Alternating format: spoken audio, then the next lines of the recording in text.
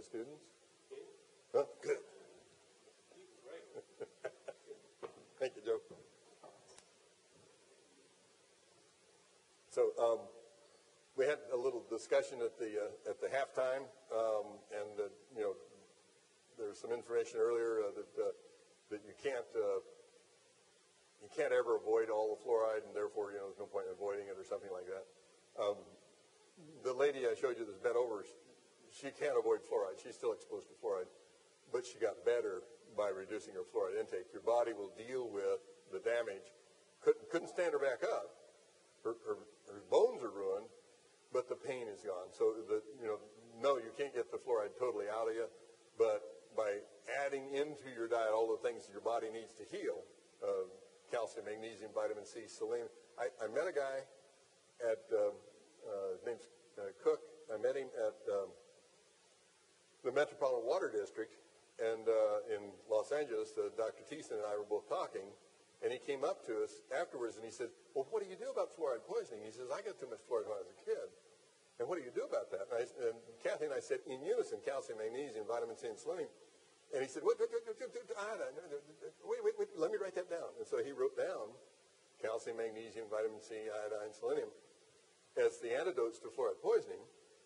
And 2 years later, he sent me the nicest email and a video of himself out lifting weights and doing enormous athletic things that I wish I could do. And he said, thank me and Dr. Thiessen for helping him recover from fluoride poisoning. So he recovered from fluoride poisoning by sucking down gobs of calcium, magnesium, vitamin C, selenium, and iodine. So you can recover from it. So anyway, speaking of recovering, as a recovering dentist, what I do now is I make videos about all the fun things that I used to get to do when I was, working for a living. And so one of the things that the engine that drove my practice was preventive dentistry. And preventive dentistry, not for just tooth decay, but gum disease as well. Gum disease is an infection. It is caused by specific organisms. It is not caused by plaque. It is caused by specific organisms, and you don't get them from the toilet seat. You don't catch them in midair. They are probably in your body this moment because 90% of the population have gum disease. I do not. Why don't I have gum disease? Because I got rid of the snakes that I used to have. And so you actually can cure gum disease. You know how they're really reluctant to say cure, cure, cure? You can cure gum disease by getting rid of the organisms that cause it. And I know there's lots of other factors like vitamin C and nutrition and all that, and hygiene and all that stuff. But if you don't got the bug, you don't got the disease. And you can prove that to yourself by going to any museum. And if you're in an area of the world that did not have gum disease, you'll look in the museum and those people have perfect teeth with no crooked teeth and bone around all of them. And if you go to an area of the world that does have gum disease, you'll find big moth-eaten holes in the bone. Teeth missing that fell out, because that's the nature of the disease. I'm going to play just the start of, let me turn this guy on, one of my videos that I have 20 different programs that are playing on public access televisions throughout the United States. I just signed up another station, another lady in Berkeley, so I'm playing in Berkeley now, Atlanta, San Antonio, San Diego, Oceanside, Chicago. And so we have lots of little topics that we cover, and some of them have been put together into a 8-part DVD that this is our new two-disc DVD of the more popular ones. But what I always do is these, you can get them in bulk, they're cheap. Put up the front desk and just have patients, $5 deposit and take that with you. If you bring it back, you get your $5 back. If you want to send it on to your daughter-in-law, then I get to keep the $5. And when all the tapes were gone, then I'd send the $5 off and get much more, because just a way to educate your patients. So the Ever wonder why an otherwise healthy man or woman would suddenly have a devastating stroke or heart attack? They ate right, exercised, didn't smoke or drink to excess, but still, there you are, going to their funeral. There has to be something missing from the cholesterol, flabby, fat, heart paradigm that blames the victim for the disease. And there is. There's a cause. Bad bugs.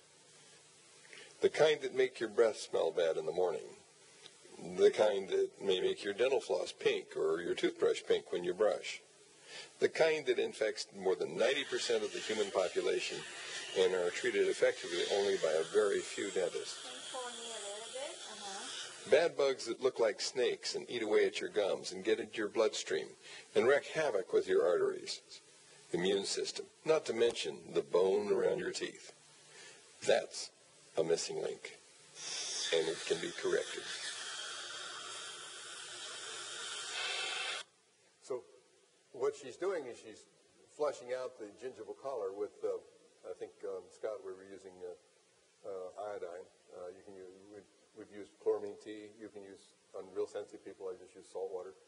But none of that's important if you don't have a microscope, because I have probably trained 15 to 20 hygienists over the years, and not one, well, I should say, one lady did, but she'd already knew how to do this thing. Out of the 15, only one could effectively deliver to me a patient that was free of organisms after the first visit. It's no reason to have people come back again and again and again and scrape the top right and then come back and scrape the bottom right and go back and scrape the bottom left. It's like if you went to the bathroom and tried to wipe one cheek. That's not going to work.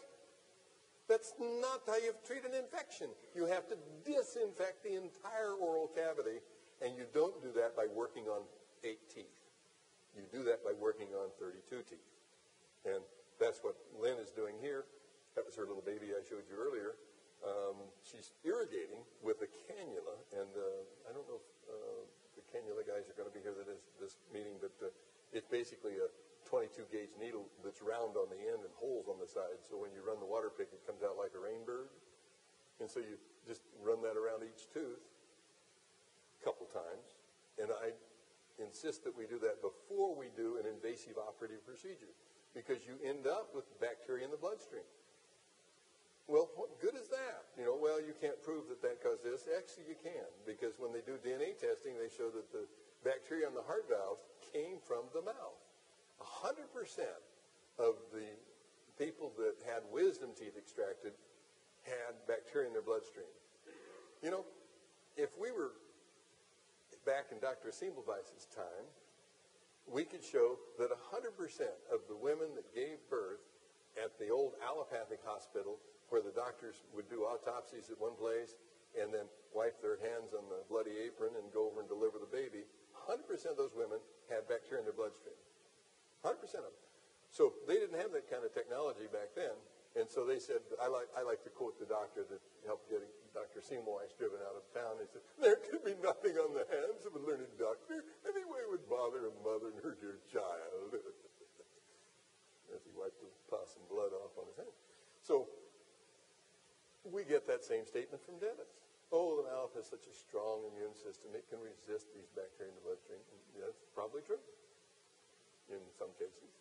And it's demonstrably untrue in others, and that would be in situations where people had mitral valve prolapse or deficiency of one of the organs, or an artery that doesn't flow well. Some arteries don't flow well because of genetics, and some don't flow well because of a damage to the artery from mercury, causing a cholesterol buildup and permeability of the arteries. It makes no sense whatsoever to shower bacteria in the bloodstream. It simply doesn't. So one of the clinical practice guidelines that I have submitted, and it's in the process, is prevention of bacterial septicemia. Septicemia is bacteria in the bloodstream. Prevention of bacterial septicemia through disinfection of the oral cavity prior to intervention. And this is one of my little funny videos about it. Scott was kind enough to be the victim. And we demonstrated that we couldn't find bacteria in his bloodstream because she irrigated him. So we proved the null hypothesis, which technically can't be done, but if you'll listen to the claims of safety for mercury and fluoride, they're all advocating what's called the null hypothesis. You know, you can't prove that caused this. The null hypothesis, well, you can't actually, but we can certainly pile up enough evidence. So let's go to bad bugs. So one of the things that I told you earlier that drove my practice was preventive dentistry. 1/5 of the income in the practice came from preventive dentistry. And that's different than in the majority of practices, because 15% of the money that's paid out by insurance companies to dentists is for prevention or treatment of periodontal disease. 15%. Yet 90% of the population have it. Gee, God. You think there's a cognitive disconnect between what the problem is and what we're treating it with? I think maybe so. Is that we can find new revenues right inside our own practice that drive the practice toward better care by, I mean, like if you did an 8-unit bridge, what is your confidence level that those 8 teeth are going to be there 10 years from today if the person has bleeding gums and a little pus coming out from a couple of them? Pretty low, I would think. And so is the patient's confidence also. But if they have pink gums that don't leak at all, then they're going to be, much more confident in the ability to stop tooth decay. How come I can't get rid of you? It's misbehaving. All right. Let's see if you'll start this time.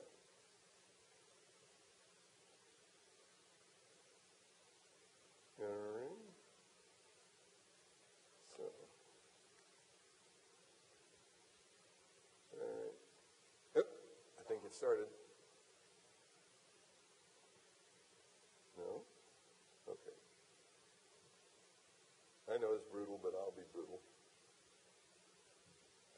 You know what? I bet it's the DVD player. Excuse me while I learn how to run a computer.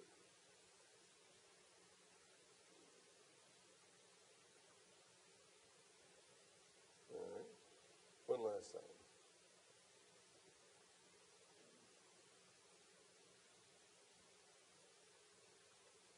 Happy days are here again. I should have done this at the break, but then I was answering a lot of questions. But we'll talk about it later. So I still don't have a clock, and my computer says it's 8:45 in the morning. So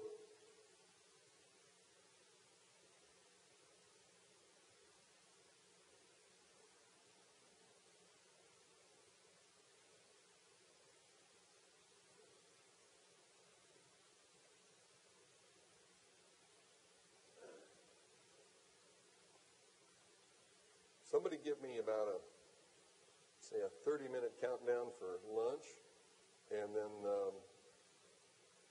I'll talk for about another 15 minutes, kind of summarize things for you, and then we'll take some questions. And that work for you, Joe? Okay. So now we have the Macintosh behaving properly. It's old and rickety like its owner. So the MF down there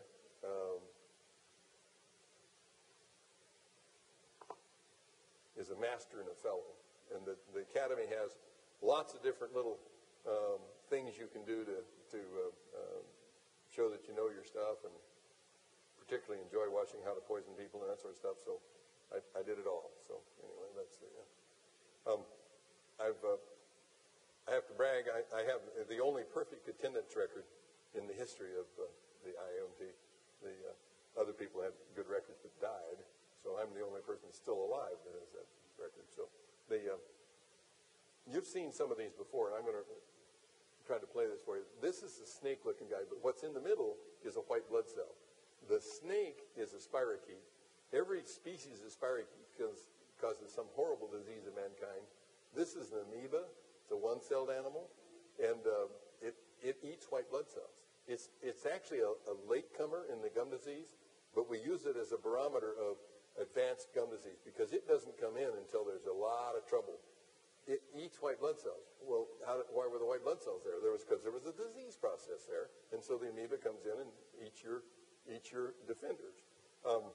So let me go back to this video and go through it again because there's really too much information. You get everybody in this room. The first time I saw an amoeba eat a white blood cell was when Trevor Lyon talked to our academy at a meeting, and Trevor wrote the book on it. And so I thought that was pretty interesting. I'd had a microscope for probably 10 years at that time, but I'd never seen that. And the first patient that I saw after I returned from that lecture is this guy right here, amoeba eating a white blood cell. And, it eats it, and it drags it along and chews it up and spits it out. Well, who knew it did that? Well, what happens when you do that is the gums just go crazy. You get bleeding gums, you get puffiness, you get really bad breath. And I once caught an amoeba in Mexico. Thank you very much. But they're not your friends. They are parasites. They're living inside your body, and they're going to make you their home until you kill them some way or another. There are herbal detoxes for amoebas.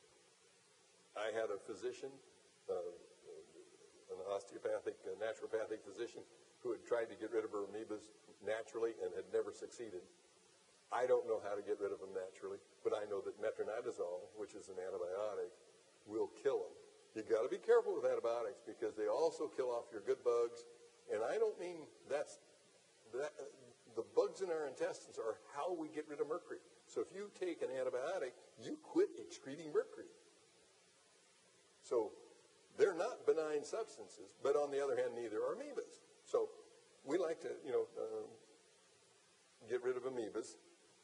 And we also like to get rid of trichomonads. This is a one-celled animal that has 3 little feelers on the front, or it's another species that has 5 little feelers, and we call them micromouse. That'll make your back crawl when you see that kind of stuff. But even this little stuff here, the little rods that are floating through here, those got to go too. Anything that moves. Now, plaque sits still on your teeth. If you smile like this and all the stuff ran back and forth across your teeth, people would back away from you, wouldn't they? Well, this stuff is living in the gums. This is another amoeba, by the way. And but snakes, they got some kind of agreement with this guy because you don't see them biting him. But on the next shot where you got red blood cell, you can see one bite its way inside the red blood cell and crawl back out. So what's inside him are the other white blood cells he's eaten. So it's basically a whole syncytium of organisms, and that everybody's different. Every smear is different. And, this has got like 4 or 5 of the trichomonads. It's got the little gliding rod. It's got spirochetes. This is a white blood cell. It's a white blood cell. You can tell white blood cells that are alive because they boil. Sure. This is the juice from the bottom of the collar. And I'll tell you how I get the sample. Is it in the most gentle fashion, I take my Michigan periodontal probe that I used to go around poking people's gums with, poking bacteria down deeper in the bone so that the gum disease went faster so I could extract more teeth. Well, I quit doing that because I decided it was inappropriate to take a wire and poke it in somebody's gum. But I still measure the gums, but after we disinfect it. So now if we accidentally poke a little too hard, we don't put bacteria down in there. We've cleaned it, so now we can disinfect it. But the Michigan probe, if you're not familiar, is a little skinny thing, a little teeny thing. And so what I do is I go in between the furthest posterior teeth, because these are anaerobes. They can't stand oxygen. So that's why your front teeth go last, unless you got actinomyces accommodants which live around the central incisors. But by putting a probe down the bottom gently, touch the tooth, and lift it out, try not to knock any stuff off. I'm not looking for food. I'm not looking for plaque. I just lift it out, and I lay it in a drop of saliva on the slide and scrape it off. And I do I do the 4 corners. I tell my assistant, 4 corners, and I get the posteriors on all 4 corners, and I pool the sample, put one on top of the other. Then I put a cover slip on it, and I take the handle of my mirror, and I get on top of it, and I start in a little circle, and I keep going around, around, around until that infinitesimal amount of stuff you got on the end of your probe. If you can see a glob of stuff on your probe, don't put it on the slide. It's too much. You need just a little teeny, tiny bit. And you put 4 little piles there, and you make a big, when you get all done, you'll have a circle maybe bigger out as a dime.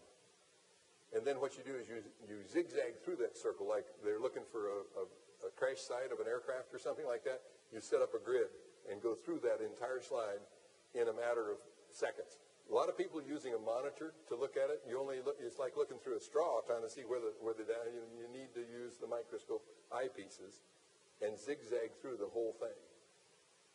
When you do, you'll find you've actually taken their Tulsa. Instead of looking at the outback, now you're looking at their village. And so that's what you're seeing here. It's gone on to tell its own story. So you're looking at the village instead of just one little remote piece. And that's why you have to screen that whole thing. And then you go down and you write down what you see. Because what I've seen is you'll see a bank of white blood cells. They fight like the Roman army. They get all side by side. They march together. And they all work through the area of infection. And what they do is they use selenium to spew out peroxide. Well, using peroxide in the mouth doesn't work for us because we're trying to get it from the top down. The white blood cell can do it because it can throw it right on the bacteria. But we do the top, we just make the gums foam. So you need some retentive antimicrobial to get rid of these guys. But when you see the Roman army marching through white blood cells, you know there's a war on because you don't get the Romans out there unless there's a war, right? And then there's a little area that's maybe a zillionth of an inch wide where they're disinfecting in front of them. And then on the other side are this milieu of snakes and pollywogs and frogs and all this other stuff that they're trying to kill. And what's interesting is that if you go in with your Lugol's or povidone iodine or chlorine and flush it all out and kill them, and you come back and look at it in 2 to 4 weeks, the Roman army's gone because the war is over. All the bad guys died, and so they can go off and worry about something else. What happens at that point over the next 2 or 3 years, all those holes in the bone and the puffy gums and all that stuff goes away, and the gums get well and the loose teeth get solid. It's an amazing thing to get to participate in. One of the things that everybody uses as a key is this thing here. This is a spirochete. Looks like a little snake. It can bite with either end. And right here it's biting on what's left of a white blood cell. So the spirochetes are too smart. They actually counterattack. And so here the white blood cells are coming in, and so the spirochetes attack the white blood cell. That's too smart a bacteria. I don't like bacteria that smart. I want dumb bacteria. So the dumb bacteria is the scum on your teeth. That just takes sugar, turns it to acid, and your tooth falls apart. These guys are dissolving us. It took them until 68, I think it was, to actually grow spirochetes in culture because they can't stand oxygen and they eat blood. So they had to figure out what this guy would eat and live on. Well, where's he getting the blood? Oh, that would be you. So when we find bacteria in the bloodstream, and even atherosclerotic plaque, you cut it up, and there was a quick shot a minute ago about Porphyromonas gingivalis, that when they find atherosclerotic plaques and they cut them up, they find the DNA of the oral bacteria in the sclerotic plaque.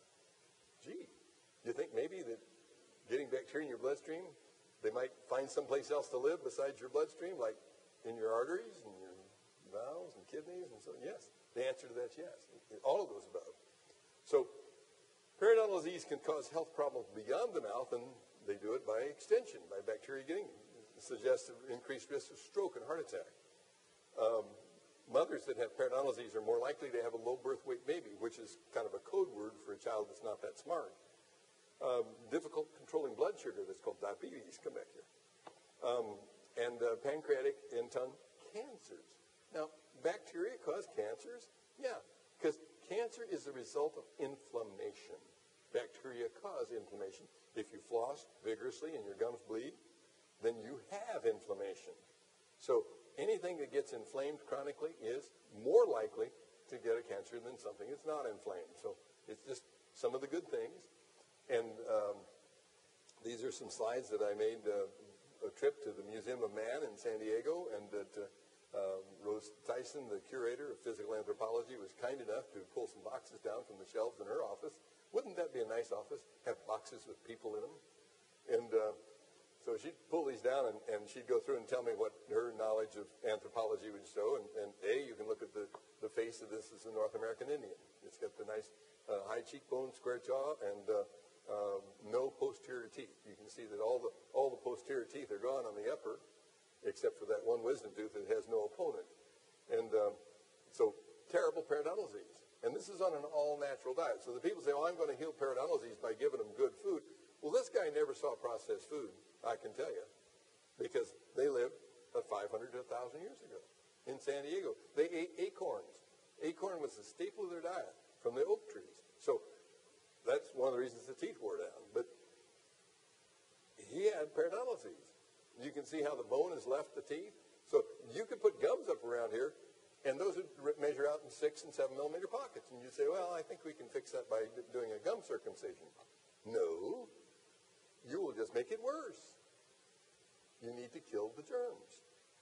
And, of course, their teeth wear down, and the upper teeth are lost because the bone is more porous. You have a sinus up there, and it's weaker bone, so it's more likely to be lost. And so that's why, who was it? Took a jawbone of an ass and beat somebody up with it? So here's a guy that's 90 years old. The only reason that tooth is in there is because it's welded to that tooth there with a little horseshoe. They used to have a plastic body on it, but that was lost 100 years ago. But this is the scummy stuff that causes cavities.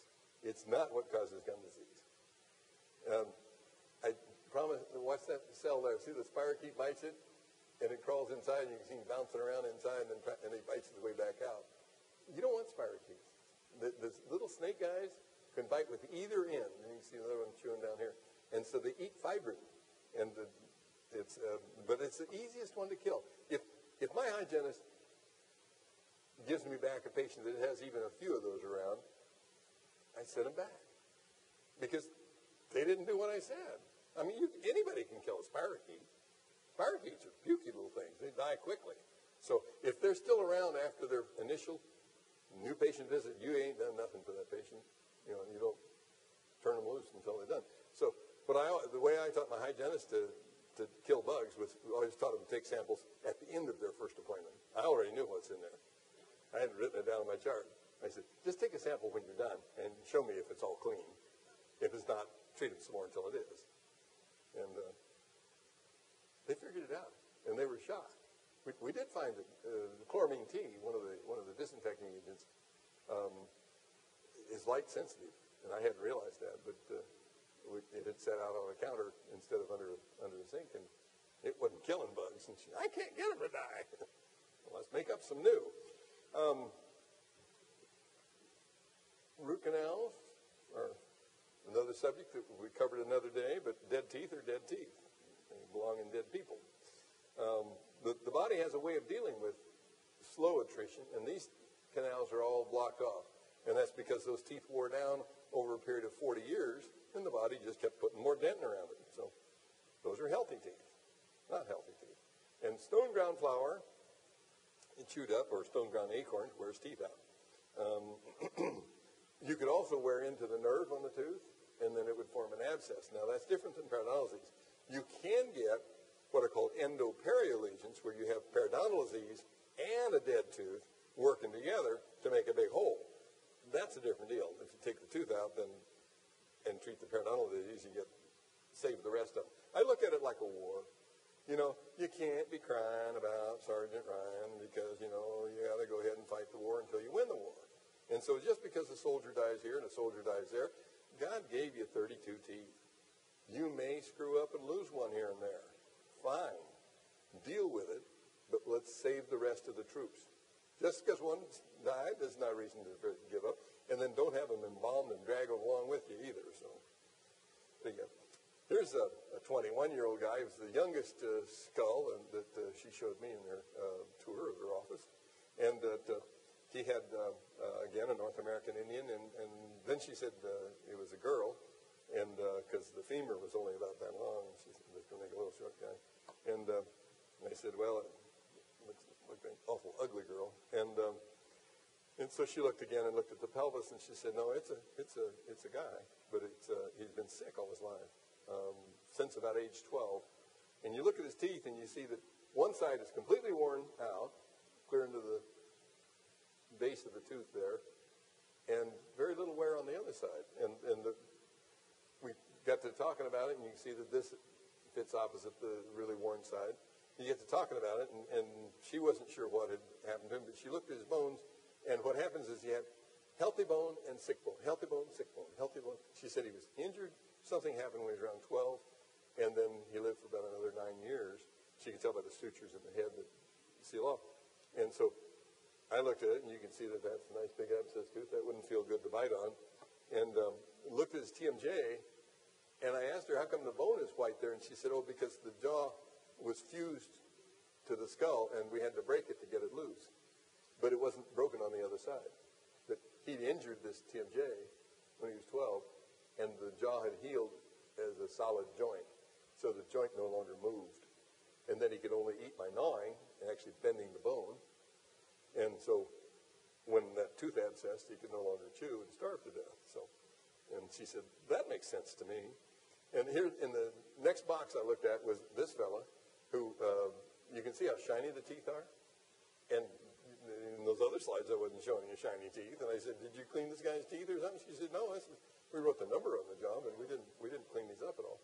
And I said, well, it's certainly shiny. And I said, what's this hole here? And she said, oh, he was either a maker of arrows or a basket weaver, and that's where he bit the leather and I said, I'd vote for basket weaver, because I said that he was biting the reed to make the basket, and he was picking at his lower teeth because business was slow. She said, you could look at his bones. He folded him. He worked in a squatting position, and his bones fit perfectly in a squatting position. Our bones still talking to us, even years after we're gone. And in there, you see that the posterior teeth have been lost in some places. If he'd had a crooked stick, he could have saved those. Look at the ring of tartar. He's got rings of tartar around his teeth, but still, they're reasonably healthy. Tartar does not cause gum disease. Guys did a thing where he would polish it down so it wasn't rough and sterilize it, and then record the recovery of the gums. Tartar does not cause gum disease. It is condominiums for the bacteria, so it's a place for them to hang out, so it's nice for it to come off. But what happens is, once you get the gums well, this tartar's sitting up above the gum. The idiot can knock that off with the Cavitron in 60 seconds. That's why I like to do it, because it makes life a lot easier. And this is San Diego's claim to fame. That's Del Mar Man, 5,000 years ago, where the racetrack is. But I'm not telling you anything new. I'm just applying it differently. And W.D. Miller graduated from my grandfather's dental school, but quite a bit earlier than my grandfather. And he's been called the father of modern dentistry. And then C.C. Bass was the guy that taught us to floss. He also identified the amoeba, clear back in 1919, I think, was when he wrote about the amoeba as a pathological entity in gum disease. So how many people in their practice focus on the amoeba in treating gum disease? You're not listening. So anyway, Paul Keyes is the fellow that identified numerous microorganisms as causing gum disease. He wasn't particularly concerned about the amoeba. And then Bob Barkley was my mentor, who came to talk to my dental school in 1969, or 68 actually, and got the senior dental students so critical. Oh, darn, they figured out how to stop dental disease. And the juniors, how come I haven't heard this before? So those are the people that basically have moved dentistry forward. University of Pennsylvania, where Granddad went to dental school, they taught Granddad how to extract teeth. He was real good at it, but that was not all they knew about it in the 1800s. And but Miller worked with Robert Koch and Koch's postulates, bacteria and that sort of stuff. And he wrote the microorganisms in the human mouth. And he didn't know what we know now because they couldn't grow lots of these guys. But he basically talked about microorganisms being the fundamental cause of tooth decay and gum disease. And that had to be before 1907 because he died in 1907. So. And then I talked about Charles Bass, and Dr. Bass, his dentist wanted to take all his teeth out because this is back in the early 30s. That they had determined in the 30s that having bad teeth meant you were likely to have a heart attack and heart disease. And so they said, well, Dr. Bass, you've got gum disease. You should have all your teeth pulled. And what's interesting is that was my grandfather's solution to gum disease because he was an extractionist. And so he had a little gum disease, so he got all his teeth pulled. And I think it killed him. He only lived to be 93. So maybe they were right about that helping to live longer. My dad's 99, but we worked real hard to keep his teeth. But he figured out the Bass technique of brushing by brushing his own mouth with an Oral-B or a Braun or whatever he had, and figuring out that they didn't get the bugs off his teeth. And so then he kept screwing around with an ordinary toothbrush, and he'd take his pliers and pull a bunch of the bristles out, and he'd work this way, and he'd pull the pliers and work that way. And he figured out that if you pull the bristles out so that they have very few bristles, it's like they getting a job at the circus lying on the bed of nails. If you've only got one nail on the bed, you're not going to like that job. So the idea is you pull the bristles out in a fashion that you have 3 rows, but they're staggered. They're parallel front to back, but not side to side. And what that allows for the brush to do is to go much deeper into your gums than ordinary. So these are gum brushing brushes, and I'm going to ask my friend Wayne King to come up and give me a hand, because I've got another group to talk to. But I brought a whole bag of Bass brushes, and I found if I just send the bag out, they all go. Come on, Wayne. Everybody should get a Bass brush. 1 per family, please. Put in your work, Wayne. Wayne has got more courage than any 3 people should ever have. Half a century ago, he was putting ads in journals and places like that, giving a real hard time to everybody about mercury. And so I said one of the reasons we've had such a long, intractable fight on this issue is because of a shortage of courage. Because if you know that there's something wrong, and you don't stand up and say, there's something wrong, I'm concerned about that, then that's a deficiency of courage. We have the knowledge, but what we need are people with courage. And they say, oh, well, I might get attacked. I might get called a bad name. And I've been doing this for 30 years, and they are afraid to end up in a face-to-face discussion because they know they don't know anything. They know they're making it up. That's why no one has ever challenged me. And that's simply because I don't say that getting bad bugs out of your gums will do anything besides get rid of the bad bugs. Make your gum disease go away. Getting rid of mercury will lower your daily intake of mercury. So Paul Kais, researcher at the NIDR, identified strep mutans. Now, why don't we use strep mutans as a barometer of caries in children? So that any time a 2-year-old child came in your practice and sat in your chair and the mother says, this is the first dental visit, and he says, does your child know how to spit? Oh, yeah, I think so. Okay, spit in the tube here, and we'll see if he is at risk of tooth decay. It's that simple. You don't have to pry open the mouth or anything like that. You can just say, spit in the tube. 48 hours, I'll know whether strep mutans is present. What's the matter with that? Now, how many people are measuring on a routine basis the presence of strep mutans and quantities in the mouth? I see we've got a ways to go, because that becomes a magnet for mothers with children. My child's 18 months and he can spit. Let's see if he's got the bugs. The word travels fast. If you know how to stop a disease, they're going to come see you.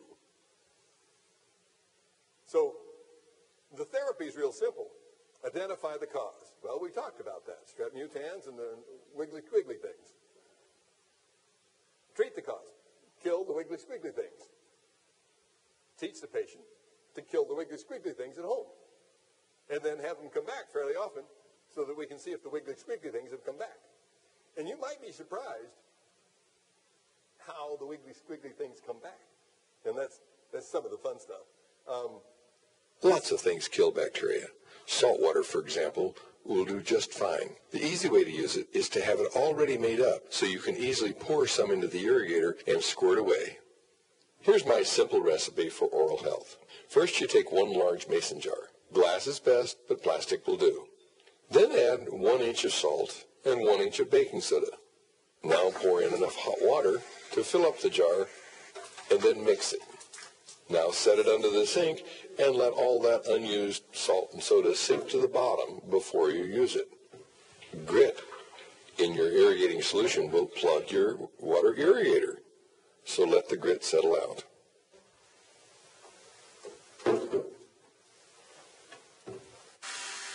Next, you can begin your normal oral hygiene procedures such as flossing, toothbrushing with the bass brush, toothpicking, to stir up the gooey bacteria that grows on the teeth and clogs up the gums. Once the grit has settled to the bottom, you've made what's called a saturated salt solution, but it's really too strong. So now you can dilute it 50-50 with warm water, and the temperature will be just perfect.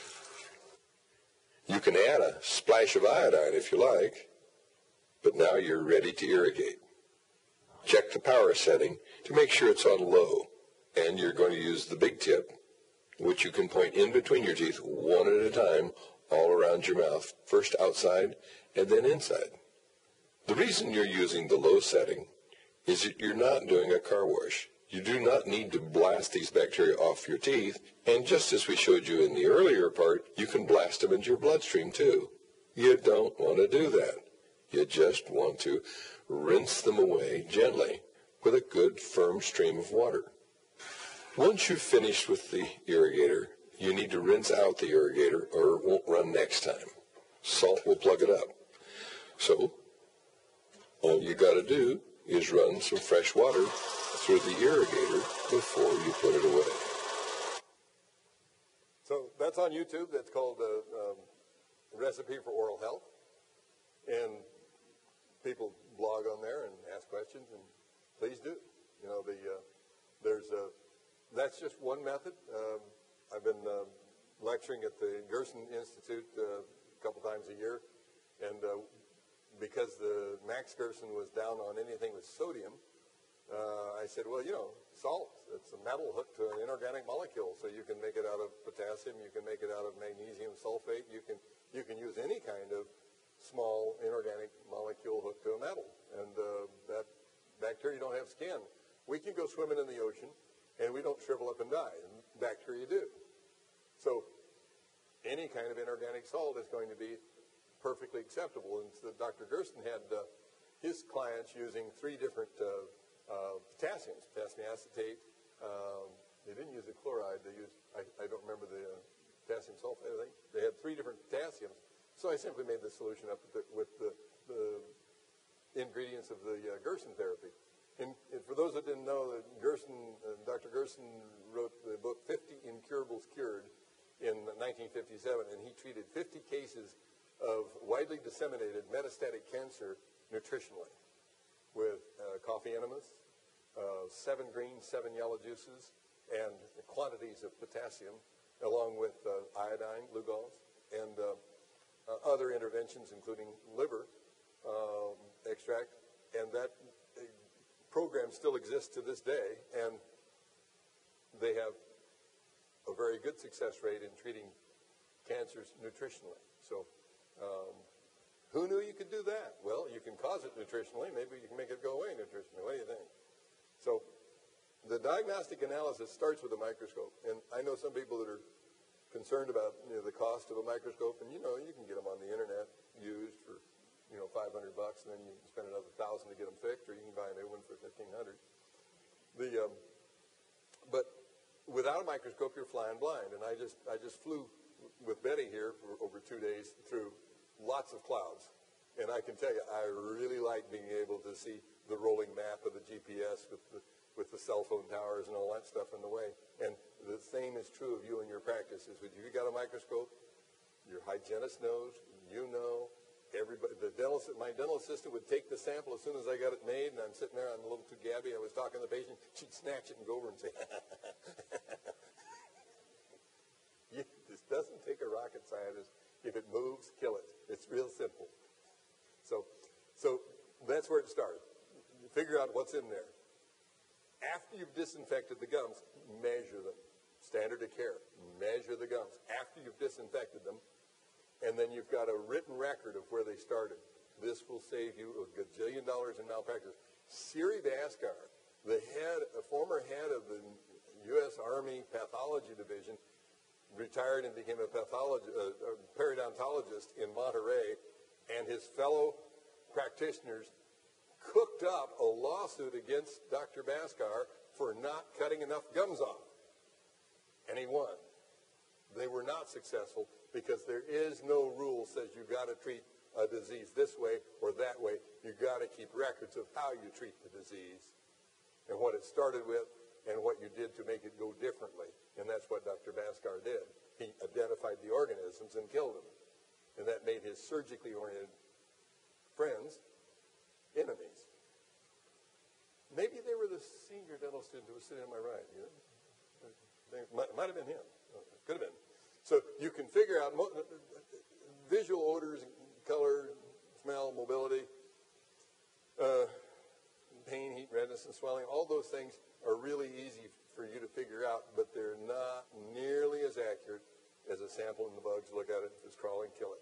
Because I had a very beautiful, though thoroughly infected attorney, patient of mine, and she came in, and somebody in the office had said, well, that Dan Kennedy knows how to stop this disease, and she'd had surgery twice at age 29, and she was advancing rapidly, and she didn't have the amoeba. It's all spirochetes, and so we treated her, and spirochetes went away, and her breath was fresh for the first time in 30 years, and 29. She was 29 years old, and she was waxing enthusiastic on her final checkup, and she said, could I have infected my child? She understood at this point that gum disease is infectious. It goes from mothers and lovers and also dogs. And and I said, oh no, those little children, they're so robust and energetic, and they probably, I don't think you could. She said, could you look? And he says, is he here? And she brought in her 5-year-old son, full of spirochetes, just completely full of spirochetes. And we treated him one time. He never had another spirochete. Where do you think he got a spirochete? If I had DNA, I bet his mom. But we killed him, and they didn't come back. So mothers, lovers, and dogs. Thanks, Mom. But so you've got to have a microscope. It's required, and it costs less than your high-speed drill. So, you know, 1/5 of our income in our practice came from preventive dentistry. And that's the bug check and the treatment and all this other stuff, but 1/5. And so you're spending 90% of your money on machines to mill inlays or dental chairs and all this other stuff, and that doesn't make money for you. Is it having people know that they can find a solution to a lifelong problem in a matter of weeks makes money for you? It makes you the magnet, and you don't have to go out and advertise that you can save the world. They'll tell each other. I didn't tell that attorney to come see me. The senior manager of the office told him. And so you've seen that slide. We call it a tricky nomad. And so these are the kind of things that you look at. I had one guy was a quadriplegic. He rolled his car when he was 17. It's at age 17, a mother is more likely to lose her child, especially if it's a boy, from auto accidents than cancer. But that's terrible. I mean, at the turn of the century, less than 1% of the people died of cancer. And now it's half of us. Something's really happened in the last 100 years. Anyway, he broke his neck. And he smelled so bad that the caregivers that plug his tubes together and all that stuff didn't want to get close to him because he smelled bad. And then the VA wanted to pull his teeth out because, that when you touch the gum, pus came spewing from the gum. I've never seen anybody that had 32 teeth with pus coming from every single tooth. I've never seen that. And I took x-rays, And you could not find 10 teeth that had 2 millimeters of bone. And some teeth that the bone was actually below the apex of the tooth. And I just told him, I said, it's really bad. I'm sorry, can't do anything about it. And he said, well, the VA told me that if I didn't get my teeth out, I was going to die. And I told him I'm not going to remove my teeth because it's the only thing I can turn the page in a book with. And bite a pencil and turn the page. And I said, well, sorry to hear that, but, this is so advanced, I don't really know that anything I can do. And he says, well, give it a try. So we saw him 6 times, and then I never saw him again for 7 years. And he came back in, and, hello? He came back in after 7 years, and he didn't have any bugs because we disinfected him. And then he said, and I'm not swapping spit with anybody. It's an organism that you don't have in your body when you're born, and you can kill it, and it's not back again until you find a new lover. So the wet sample technique I described, anaerobic culture is extremely difficult. It's only a research tool. Carey's check on the bottom is, I think Vivadent sells it. It's a series of test tubes in an incubator. It's very cheap, very simple, and all of a sudden now you can tell the mother of the 2-year-old child or the 80-year-old person whether or not they are at risk of tooth decay. Instead of saying, taking a wire and poking the tooth to see if there are any soft spots, well, that's pretty blunt. Why don't we look and see if there's a fire before we can know if we need to call the fireman. So medical referrals, I was talking about this during the break, that everyone needs a team of people around them, which will not only grow your practice, but it also takes the responsibility off of you for knowing everything there is to know about everything. Because you can't be an expert in all fields. Nutrition, for example. It takes hours and hours and hours of work nutritionally to get people to modify behaviors. I'm down to 5? 15, okay. To modify your behavior and get to the point where they actually have, improved nutritional status. However, all of us admit that that's an important thing. So why don't we have a nutritionist that we work with? So go into your community, seek out nutritionists and ask them if they'd like to work with a dentist. Your chiropractors already know fluoride and mercury are bad. They also are happy to help with many of the other aspects of detox. And so if you don't have a nutritionist, many chiropractors teach nutrition in their practice too. And the internist that is knowledgeable on allergies and mercury issues will be glad to work with you. So build your referral systems and let them do the medical tests and balance the chemistry of the body. You can have huge amounts of healing all over from all of these things.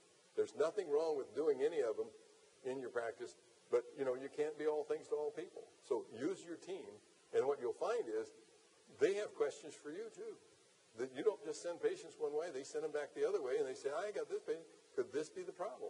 And you end up finding gum disease and dead teeth and all that stuff. This is pretty standard stuff. You learned this in school. It's still true. But the treatment is disinfection and teaching the patient to maintain it at home and looking fairly often. And that's fluoride and OSHA. One of the things that we're going to talk about this weekend is you can't legally open the amalgam capsule. So that's why I broke away to do that. So one of the things that I want to kind of sum up here is that the attitude is that if you're instructing your patient how to floss and brush with a wagging finger, was it John Stewart's friend, wagging finger, is that if you go cold bear with the wagging finger, is that people are going to turn off to you. That's not the relationship that you should have with the patient. That is the na-na-na relationship. That is the I know more than you do relationship. And it's got the anger in the voice, the push, push, push, do what I say, and that's not going to get you compliance. On the other hand, the open hand, how can I help you? No fault attitude. If they come back infected, I can see we have a recurrence of our little friends. And one lady I asked, I said, does your husband have gum disease? And he said, oh, he died long ago. And I said, oh. Said, you got a new lover? And she said, no, it's just me. And I said, you got a dog? Oh, little Pookie. I said, little Pookie get kiss you in the face? And she said, oh, he gets kisses. And I said, well, you know what he uses for toilet paper. So anyway, so that's what the second line is. Look for the source of reinfection. Mothers, lovers, and dogs. They've actually got DNA testing proving it comes from dogs. But not necessarily from cats. Cats, you get a parasite, something, toxoplasmosis goji. Anyway, so always praise. Even if they're only making a minimal effort, praise. And then monitor everything with your microscope and your strep mutans. If blood comes out, bacteria will go in. Teach them that if they take this soft toothbrush and push with all their effort,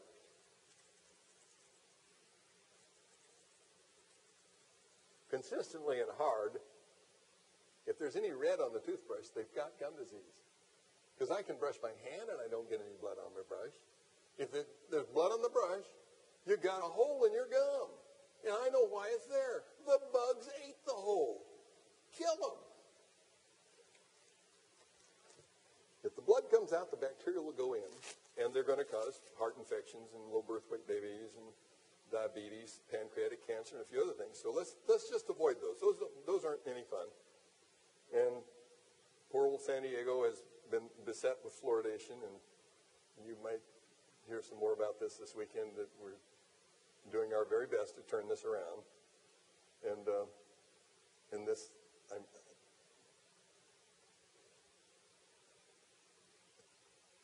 I think I'm going to show you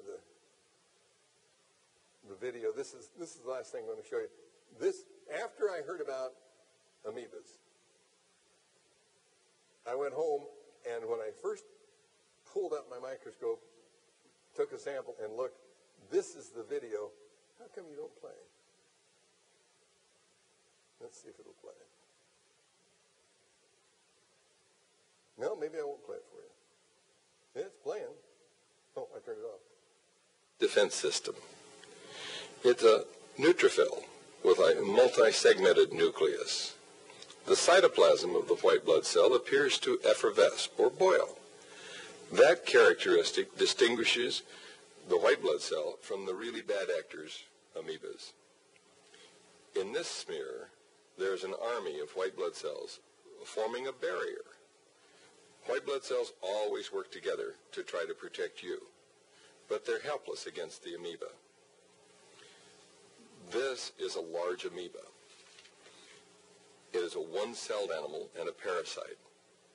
It's often found in severe periodontal infections. It's about to give birth. This is the nucleus. The white spot is called a vacuole. The cytoplasm does not effervesce. They move by what's called a pseudopod, or in other words, this blob bulges out in one direction or another, and it slinks that direction. This one will take a nucleus and a cytoplasm and make a whole new amoeba. This is the only video I've seen of an amoeba giving birth.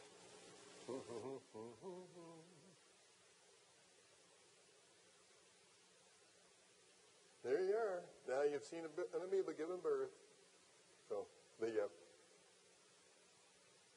Trevor Lyons showed this amoeba process, and they all get together before they do that and rub around on each other, and then they give birth. So is it asexual, or is it good times are had by all? Spirochetes are virulent bacteria. So thank you for your attention, and we've got a whole convention here to pay attention to and enjoy. And I have a few minutes here to answer a question or two, and I got 30 minutes? Oh, well, I'll talk real fast then. No, I get plenty of time to answer questions. And if I run out of questions, I'll go find another slide or two. So, please.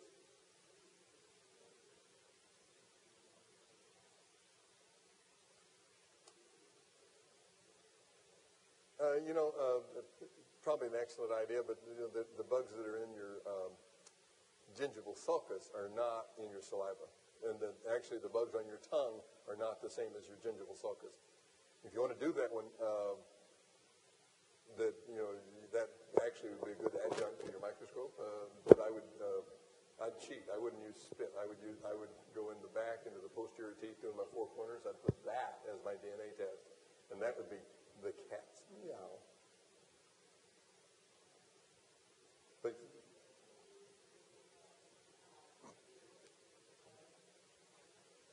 What did I use to disinfect before probing? Is that in my ignorance, in the early days I used chloramine T, and that's chlorine with an ammonia group on one end, and it will kill doo-doo. So it works wonderfully. But, we're concerned about cancer and stuff like that. Chlorine in the drinking water is why you see the huge increase in breast cancer. And so what could we use instead? Oh, how about iodine with ammonia on it? That would be povidone iodine, or one of the zinc chloride, which is yet another one that's found in scope. There are lots of different ingredients you can use, and I would probably move away from the chloride and toward the iodines and use those as a disinfectant. Why? Because she's asking about instant disinfection as opposed to maintenance at home. Chronic maintenance at home versus you need something that is hugely antibacterial in a very short amount of time, and that would be your povidone iodine. Or even Lugol's. Lugol's will kill it pretty quick. And Wayne's got a microphone he's running around with now. Well, I've got one over here, okay, but I'm curious about the quadriplegic. What's the rest of the story? When he came back, what had happened to his bone? What happened to his teeth? All of his teeth were solid. Bone had grown up. I only took 3 x-rays or something like that because he couldn't afford anything, so I just did it. But he had, on his lower anterior teeth, where the bone has actually been about 2 millimeters below them, had actually crawled up like ivy, and it had a hold of the bottom millimeter and a half of the tooth. And he had no bad bugs of any kind. It was completely, I took eight samples from every conceivable corner. He still got pockets. There was no pus and no bleeding on probing. And so I didn't have any concern at all about, taking samples, because his gums were like tough as nails and pink. And he didn't have any sign of his earlier periodontal. His teeth, because they were so loose, had drifted out, so they were apart like that. And I asked him if he wanted to pull them back together. He says, I don't want to touch them. He said, I'm happy to turn the pages of a book. So he recovered as completely as you possibly can from horrible bone loss. He still has 32 teeth. I didn't take any teeth out. And he has adequate bone for the teeth to be solid. And I was surprised, even like a lower anterior tooth with a millimeter or two of bone, I could have taken every tooth in his head out with my fingers when he came in, and now they're solid enough I'd have to use a pair of pliers.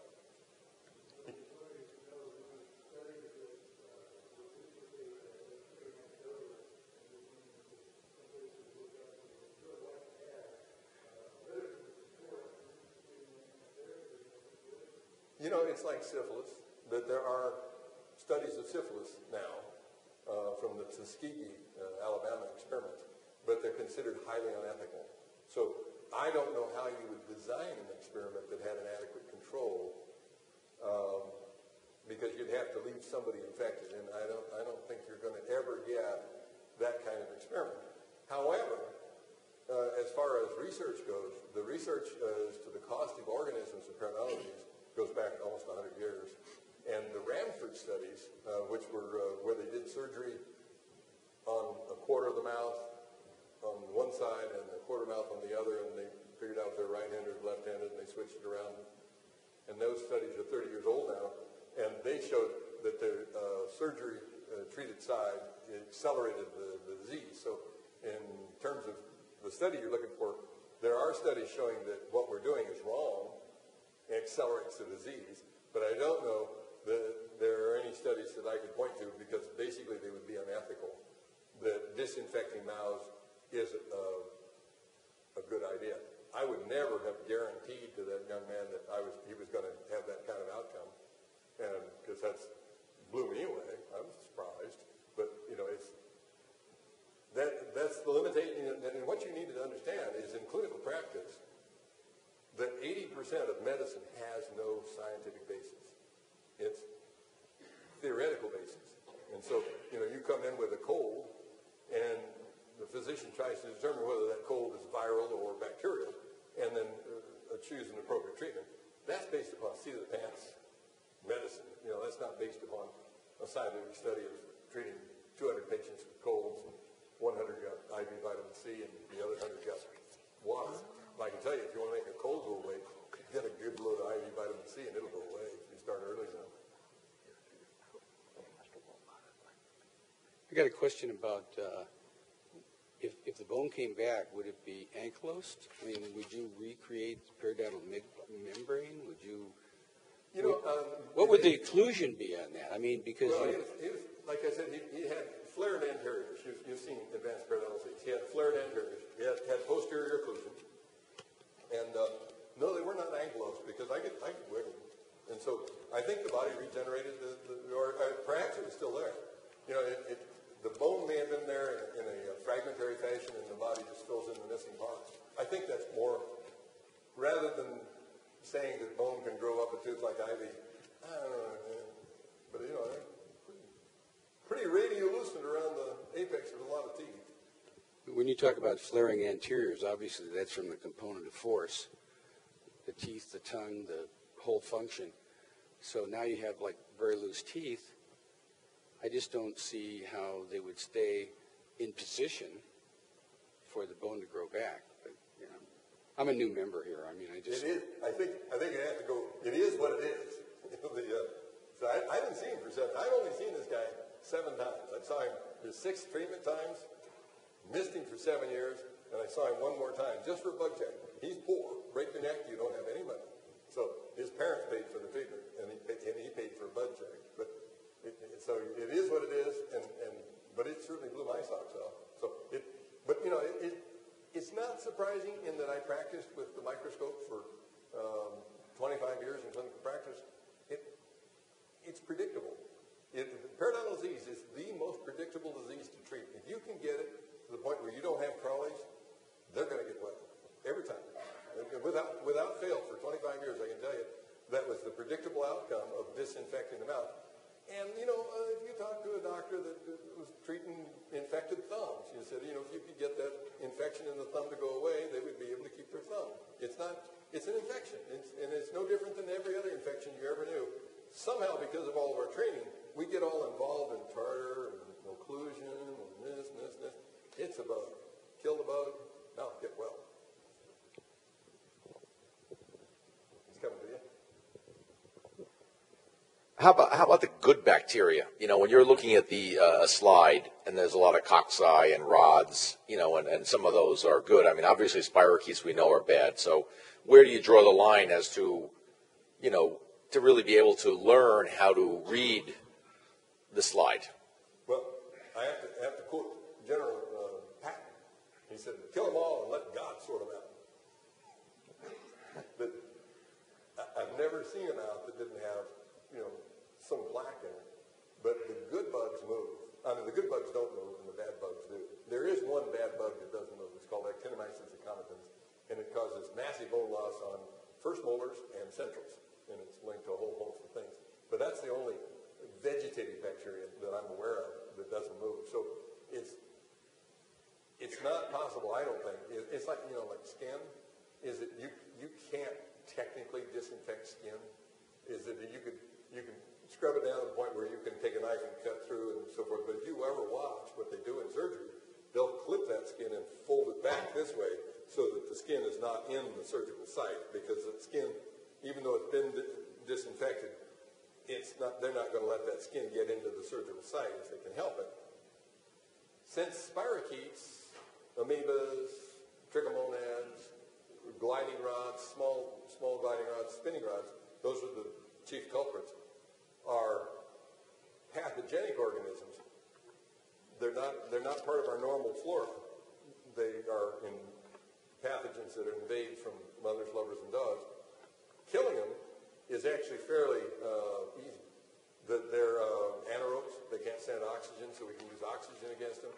They're not a robust organism. They basically are looking to get inside us so that they don't have to deal with the environment. They're not a robust organism.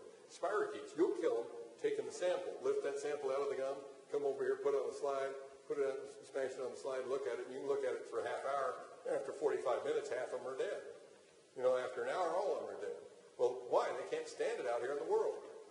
On the other hand, the normal flora that are in our gut and our mouth and so forth, they're tough little buggers. And if you're killing them with antibiotics, they would survive well. So you can repopulate. There's actually probiotics for the mouth that you can repopulate the mouth with probiotics, which is not a bad idea. You know, I definitely encourage everybody to have an antibiotic ever to repopulate their gut with good probiotics, because you're not getting all the nutrients out of your food that you should if you've killed off your good gut flora. And the example I give people is this, is that if you had a beautiful yard, wonderful compact Bermuda grass, it was just beautiful, you could play tennis on it, it was just super, and I came up with my Agent Orange, that you can get it at Home Depot now, it's called Roundup, and I killed that yard, what's going to grow back? Bermuda grass? Weeds. And that's what happens to our intestines, is that we have a cold, we go to the doctor, he gives you, some vancomycin or something, and it can kill off all your good bugs along with your bad bugs. Well, it's good, you're still alive, okay, that's nice, you didn't die of pneumonia, but if you don't put good bugs back in you, you grow back weeds. Now, the mouth may or may not be different, and because we're not using an antibiotic generally, we're using a topical application of stuff that kills on contact. We don't do the tongue, and you don't do the cheeks, and so the population is going to survive that normally populate the mouth. I've never had a situation where I thought the mouth needed anything other than kill the bad bugs and let the good bugs survive, or use probiotics. There are probiotics for the mouth. Same as the gut. What are those probiotics that we use in the mouth? I haven't read the label. Okay. That was invented after I retired. So I should go read the label. I have another question. How about the use of lasers, to disinfect? There are some laser protocols, sort of using lower powers that are, if you run it completely in every sulcus around every tooth, that you're doing a good disinfection. What's your feeling on that? I think where you can reach with the laser, it probably does a good job. The trouble, I think, with it, and it's not necessarily a criticism of the laser. The trouble is the laser is a straight line. So if I gave you a straight line and I said touch every part of the sulcus with a straight line, you're going to say, well, I can get it, but I got the indentation here for the rouge. I'm down into the furca here, and I got the trifurcation area on the upper teeth that I've got to get into, and I can't get there with a straight line. So frying the bacteria over here is not going to affect them over here, and that's the thing you got to understand. Get down on the microcosm of the bacteria; they're everywhere. And so if you fry them here and you don't fry them here, they're going to move back over here tomorrow. So it's also the reason why periodontal surgery fails so often if they don't kill the bugs. I mean, periodontal surgery works fine if you kill the bugs first, because that's all you need to do. But they do it an area at a time, and so this area reinfects that area, and that's the trouble with that's the biggest problem I see with the laser is getting it into the nooks and crannies. Although if you got one, use it and flush it out when you're done. Could give you a leg up on getting it done. Does it bother the soft tissue at all? Does it burn the soft tissue, or is it just set to the frequency of bacteria? Depends on the wavelength of the laser, and there's actually a biostimulatory effect where the light is taken up by the good cells and actually goes towards healing, helps healing in the adjacent areas. So yeah, I'm all in favor of things that help healing, and as long as it doesn't damage the tissue. That's like when we were in dental school, we were taught to what was it called curettage and deep scaling with curettage, where they actually touch you, put your finger here and hold the tissue and scrape all the skin off the inside of the tissue. A useless endeavor, does no good whatsoever.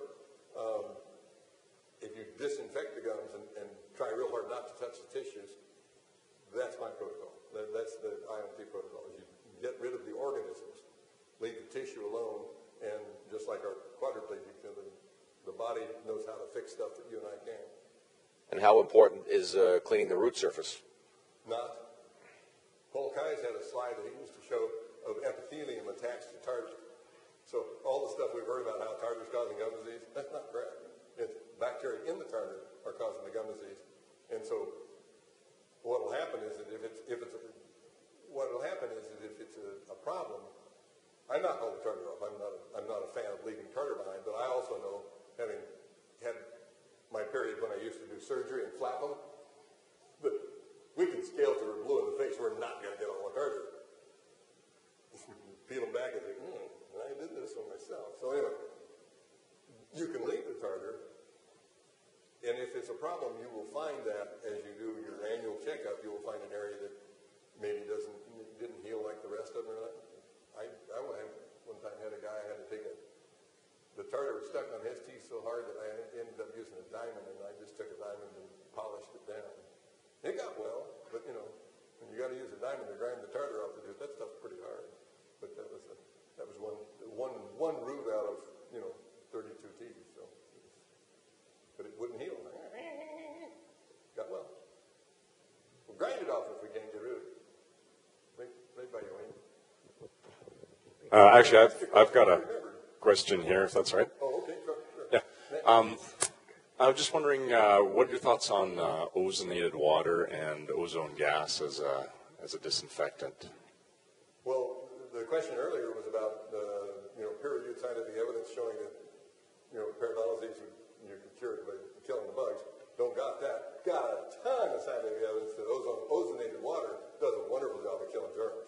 So that's in the sulcus, in the irrigator, in the sulcus. The biggest thing is delivering it, and that I didn't show you a slide of it, but there's a thing called a cannula. I think you need to use a cannula, and either as a carrier in the water, aqueous is a good way, but there also you can ozonate oils, and the oil itself actually kills bacteria too. So you can have ozonated oils or ozonated water and deliver it to the sulcus, and there's lots of research showing that ozone is.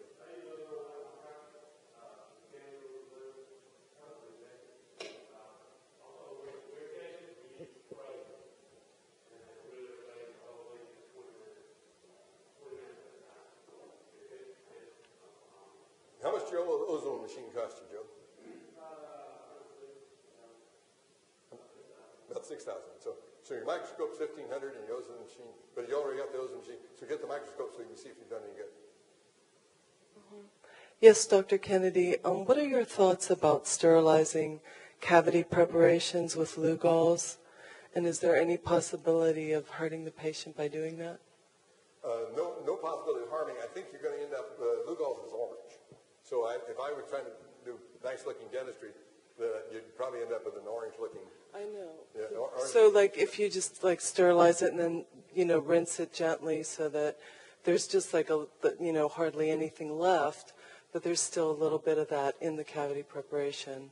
Do you think that's a good idea? I think you could first off, let's talk about sterilizing the catheter preparation. I think it's absolutely important. There was 1977. See how old I am? I even remember stuff from 77. Is that there was a meeting it was all about, by 3M, about why we have post-treatment sensitivity from composites. And the Maori was one of the principal speakers, and the unanimous conclusion is because the bacteria left underneath the composite. We're used to using mercury. Mercury's so damn toxic, you could leave plaque under there and put mercury on it and kill it. So obviously you need to be treating this tooth as you would expect the doctor to treat your abdomen if he were in there trying to take out the gold necklace you swallowed or something. So when you get in there, use sterile technique. You've got the area isolated. You disinfect that completely. And if you wanted to use a colored thing, fine, you can rinse it away. I think you could probably use there's zinc chloride and there's 2 or 3 others that I've seen. I wouldn't use any of the fluoride-containing products because it seems like they're impregnating everything with fluoride. Well, I'm having that issue. What can I use? What you need to do is to send $1,000 a month to the IAOMT's legal fund, and the next thing we need to do is to challenge all of these unapproved FDA drugs that are on the market. It's a fairly reasonable lawsuit, but time to get airfare and get them up there and back and forth, it's going to cost several $1,000s. But like Griffin Cole found out with a whole what it cost him 10 hours and a series of phone calls, that there's no approval for the fluoride varnishes that are used in schools throughout the United States. This is against the law. We pass laws. If they want to do it, they have to change the law. So they say, Everybody's got to comply with the FDA requirements except the dentist, who knows so much about so much that they don't have to comply. So, yes, we can get that stuff off the market, but it's going to take action by concerned citizens who require the government to do the job we're paying them to do. And if they don't want to do the job we're paying them to do, we can balance the budget. We can let them go find some other line of employment. Right. So that's what. Well, we have to get the pirates that have taken over the ship off the ship. Yeah. The crooks and criminals in Washington, D.C. are here.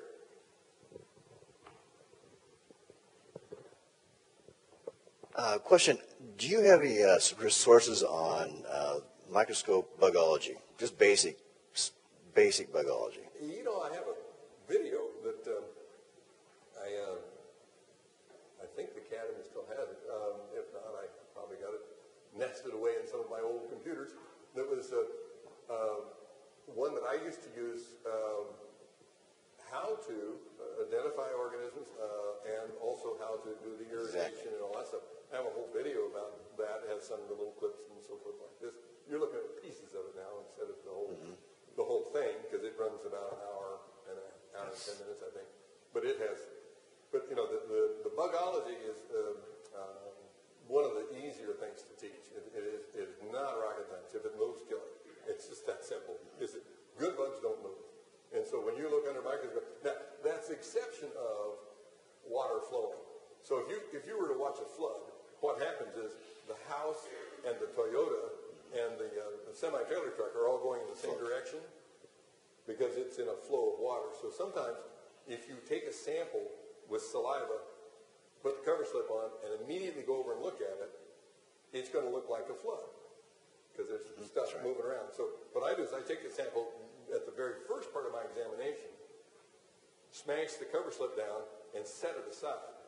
Then I do my visual examination, record the soft tissue and the number of fillings and what their condition is and all that stuff. And by the time I get done, I spend 10 to 15 minutes. And then I take the slide over and look under the microscope, unless my assistant has beat me over there and is saying, "Man, I got one over here." And so anyway, it quits flowing in those 5 or 10 minutes you let it sit. And so that's not generally a problem if you don't rush to the microscope. But if you identify the flow as it identified different than bacteria that seem to be swimming upstream, all those guys need to die.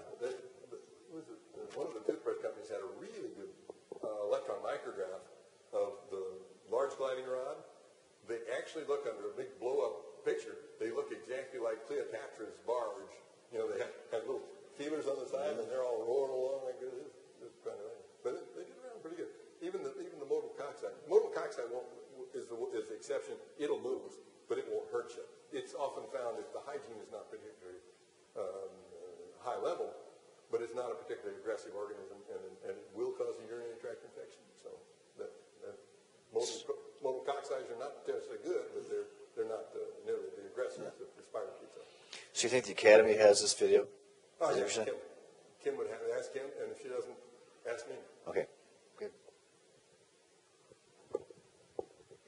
I look at a lot of kids, and sometimes I'll see like purple areas on the gum tissue between their lower teeth, and I'm pretty sure it's spirochetes that are involved. And these kids are like real poor kids, and I'll just tell them to put some salt on a soft bristle toothbrush and brush the salt. And I describe to them what the spirochetes look like and try to motivate them to do that. First of all, do you think it's probably the spirochetes involved in making the gums look purple? It doesn't make any difference. It's inflammation. The purple are blood vessels that are engorged with blood. And so the body is trying to counter a bacterial process that's going on there. So whether it's a spirochete or it's a modal rod or one of the spinning rods, doesn't make any difference. And the trouble is, it's not occurring just there. Is it? They got a problem here. They got a problem here. They got a problem here. Every sulcus in that child's mouth has organisms that are producing inflammation, and that's the bad news. I guess one little piece of good news that what I've found in my own mouth is that when you get rid of all the spirochetes and all the bad stuff and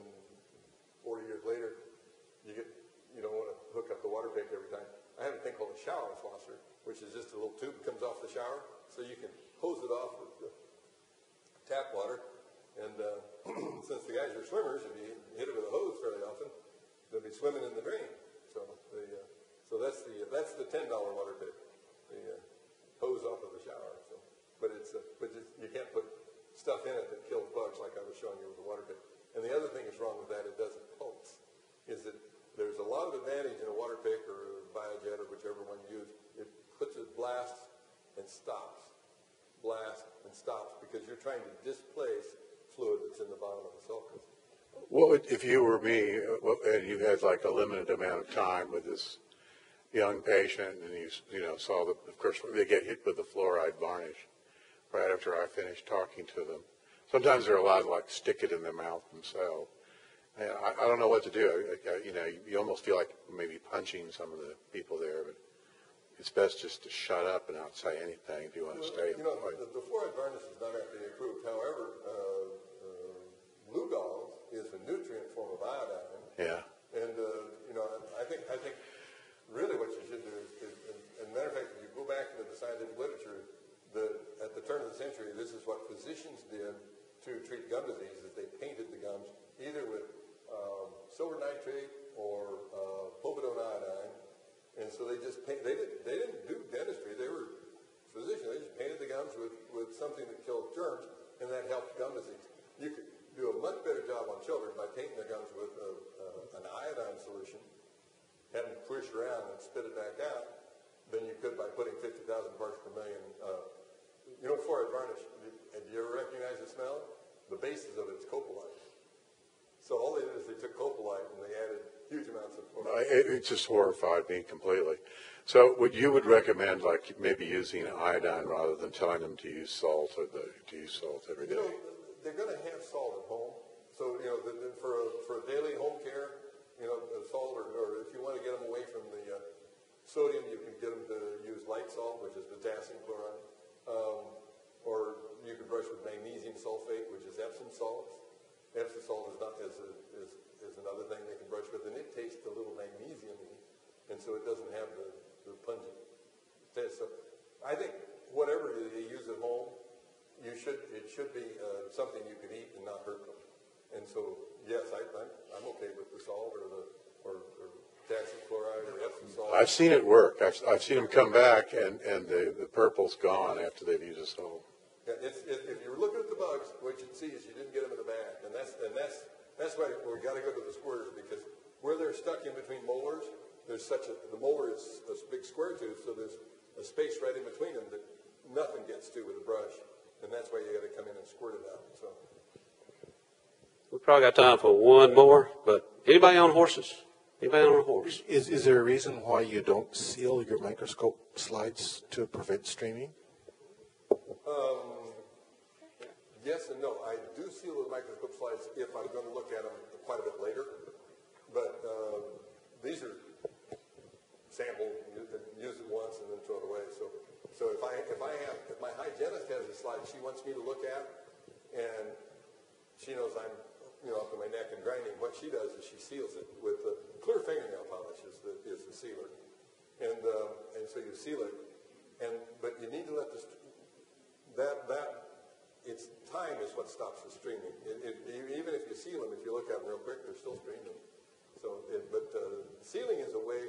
What he's talking about is sealing up the slide. You can take a clear fingernail polish and paint the four corners of the slide. Those spirochetes will be alive, 2 hours later. So you're not under a time pressure. I've got to go take a look at the slide. The hygienist wants me to see if she's done a good job. I don't have any urgency in that. I can come over in the next 2 hours, or I can send my assistant, go take a look and tell her. All right, thank you, David. Give David a hand. He does a great job, doesn't he?